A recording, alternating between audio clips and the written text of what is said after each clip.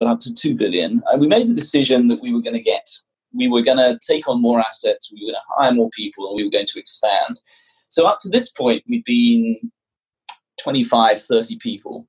And 25, 30 people is an organization, and this is really the answer to your question. 25, 30 people is an organization that is very easy to control.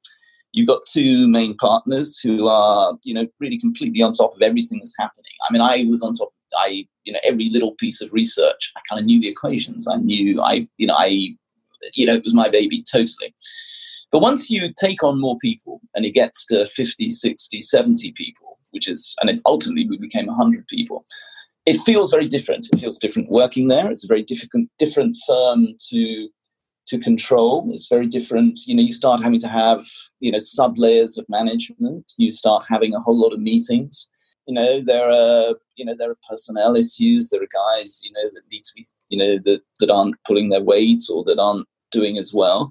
And it becomes a much less dynamic place.